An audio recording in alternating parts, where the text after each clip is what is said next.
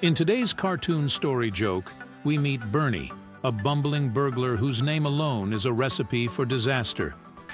Imagine a guy who trips over air and forgets where he puts his keys, which, ironically, wouldn't be a bad skill for a burglar to have. Bernie, fueled by dreams of flat-screen TVs and enough video games to make him the envy of the neighborhood kids, bungles his way into a house. But instead of riches, he finds himself in a scene straight out of a silent movie gone wrong. All right, hold on to your valuables. Before we delve into the hilarious world of bumbling burglars, let's get a crash course in Break-In 101. Though hopefully you'll never need this knowledge, unless you're planning a hilarious heist comedy sketch. Burglary, basically snooping gone wrong. Think of a burglar as a bad roommate who forgets boundaries. Except instead of stealing your milk, they take your entire TV. Historically, burglary was a nighttime sneak-in.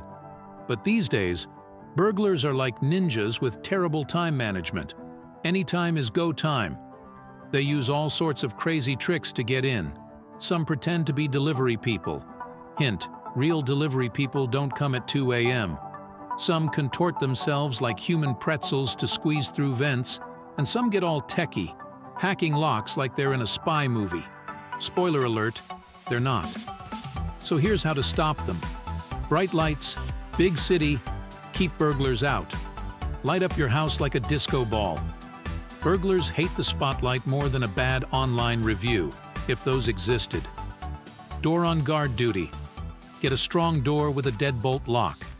Makes breaking in way less appealing and way more exercise for them. No free tours. Don't let strangers in, no matter how convincing their disguise. Nosy neighbors are the best neighbors. Friendly neighbors scare burglars away faster than you can say, security system. Remember, a little prevention is worth a lot less crying over stolen stuff.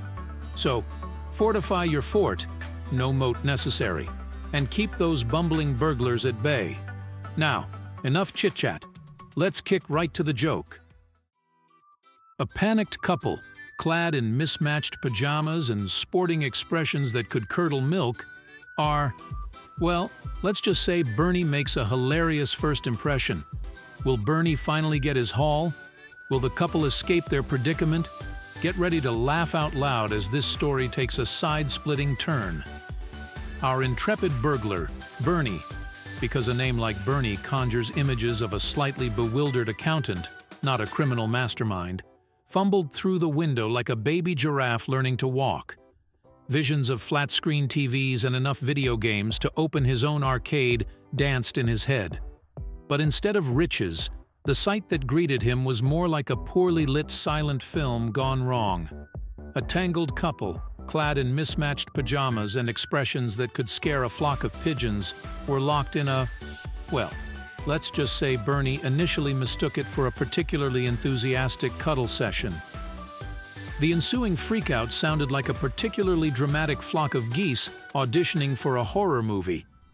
After a display of authority that wouldn't faze a particularly grumpy goldfish, Bernie managed to secure the couple in a back-to-back chair situation that looked less like a hostage negotiation and more like a poorly assembled IKEA seesaw. Now picture this. Bernie, sweating like a birthday cake left out in July, tiptoeing around the house with the grace of a drunken penguin on roller skates. All the while, the increasingly frantic couple watched, well, tried to watch with limited neck mobility, from their precarious perch on the stairs.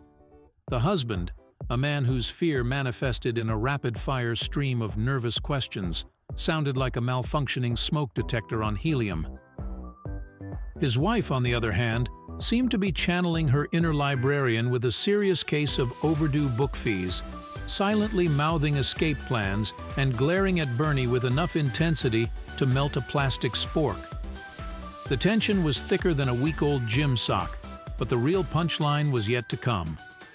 As Bernie, loot bag overflowing with questionable treasures, mostly dusty board games and a slightly chipped porcelain unicorn, finally reached the door, the husband blurted out something that would forever change the course of this hilariously botched burglary. Sir, please untie her. Please let her go. As Bernie, seriously, that name just screams amateur hour, stashes his loot, mostly dusty board games and a slightly chipped porcelain unicorn. What a haul. The couple on the stairs practically vibrate with silent panic. The husband's eyes dart around like a pinball on Red Bull, silently pleading with Bernie to get a move on. Meanwhile, the wife's glare intensifies, her pursed lips a silent promise of a future world of pain for Bernie if he doesn't hightail it out of there. Bernie, oblivious to the silent symphony of fear playing out before him, puffs out his chest, which mostly pushes the ill-gotten gains in his bag higher, and declares, "Not a chance, buddy. You two stay tied up nice and tight till the cops are long gone. But don't worry, I'll leave the front door open so your friendly neighborhood busybodies can check on you tomorrow." The husband, desperate to avoid further complications, practically throws silent telepathic messages at Bernie, offering untold riches if he just lets the woman go. Bernie, completely missing the silent auction, simply shrugs and repeats, "Sorry, gotta stick to the plan. No cops, no witnesses." The husband throws his hands up in silent exasperation, then scoots his chair closer to Bernie in a desperate attempt at silent negotiation. His eyes plead, his mouth a silent promise of anything, everything, if Bernie would just let the woman go. Bernie, still oblivious, leans in and pats the husband on the shoulder with a patronizing, "Wow, man, you must really love your wife. That's some serious devotion."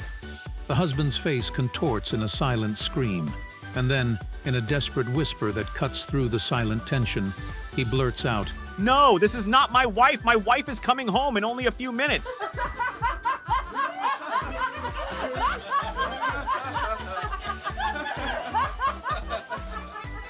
If you liked our joke, then please watch our next joke by clicking here.